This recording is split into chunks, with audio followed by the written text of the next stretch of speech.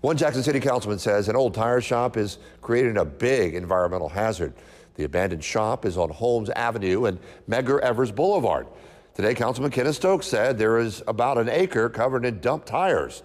He wants the state to step in to get the area cleared. Stokes claims the state actually owns the property. We believe that the state of Mississippi, through the Department of Environmental Quality, DEQ, need to do their job.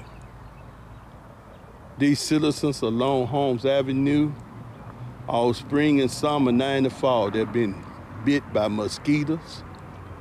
These tires hold water. Mosquitoes breed in this water. The councilman says the area also creates a big fire risk and endangers nearby businesses, including a daycare.